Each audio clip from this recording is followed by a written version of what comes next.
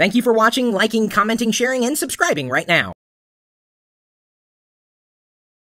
We were fishing for questions with the chat room earlier today. At the top, I think we had close to 180 people in the chat room. I'm not exactly sure why the numbers had suddenly gone up in the past couple of days, but it's always good to see new and different names in here. You're always welcome at live.pirillo.com. Yeah. So when I was throwing out asking for questions, users were just throwing them left and right, and one user who goes by the handle Quads for Life kept throwing out questions and finally came up with one that I thought was going to be a workable question for everybody. He asks, would you recommend having a fingerprint scanner on a laptop? And do I recommend it? Yes and no. Yes, I'd recommend it because it's an easier way of scanning your identity into the laptop to log in rather than having to type in your password. You just swipe your thumb, and as long as you've already registered your thumb or finger as a fingerprint for specific access to the account, then you'll be able to get in. But do I recommend it in terms of security measure? No, I do not. As a matter of fact, I remember looking at the Microsoft store. They sell hardware, from Microsoft or their partners, and in the section for fingerprint scanners, it was only $20 at the Microsoft store. It's relatively cheap. I got in through a friend. It says, warning, do not use this as a security device in a Microsoft store with a Microsoft product for fingerprint scanning.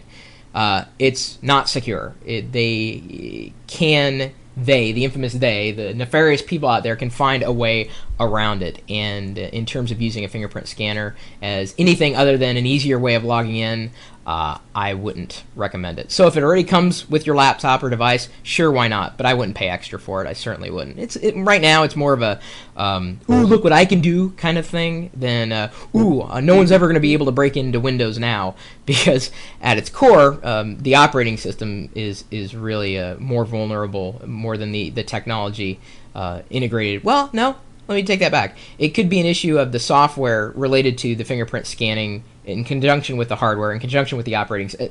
Bottom line, it's not ready yet. It's more of a toy, more of a fun thing than a security device and mechanism. What you may need to think about if you're concerned about security is encrypting your data. And this can be done in a variety of ways, depending on the kind of data you want to encrypt.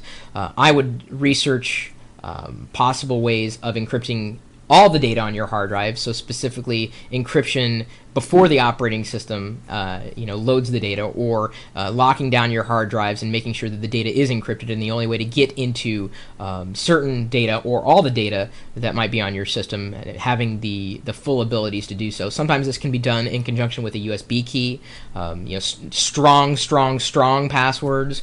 It may be in conjunction with another type of device that you might plug in to the machine so if you didn't have one, you couldn't access the other, basically. I've never gone through and encrypted things on my hard drive on my laptop, largely because I don't carry around sensitive information or information I wouldn't want anybody to see on my laptop.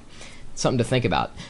Some people who work for large corporations, or sometimes even the government, have had sensitive data on their laptop without encryption, without any kind of security other than the basic security that comes with the operating system.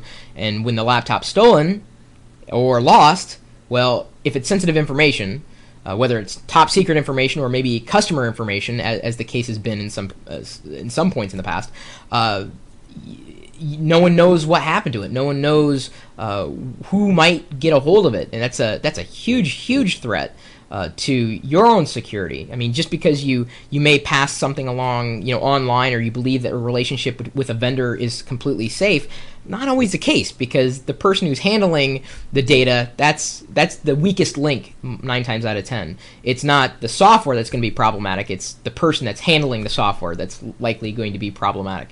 I can't remember the movie, but I think I remember someone doing a study where they offered someone a free cup of coffee, or like $20, if they gave them their password to get on the network. And people did. They said, sure, I'll take $20. Here's my password.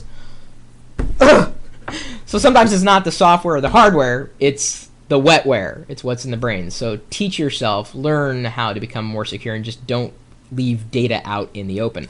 I am looking for recommendations in terms of data security on the laptops or even on the desktop machines, doesn't matter. What do you use to secure your operating system or to secure your files? Looking for hardware or software solutions, throw them at me. And I'm sure, what was his handle again? Quads for Life would also be interested. It's something we all have to think about. Security is very, very important to keep in mind, especially with computing. So leave your recommendations, comments, follow-up, and oh, there we go. We've already got people typing in the URL where you can come by and ask questions anytime, day or night. If I don't catch them, hopefully someone else will. We may be able to answer them if we haven't already answered them. It's just tons of fun. And the URL, I'll just say it again, just for argument's sake, live.pirillo.com.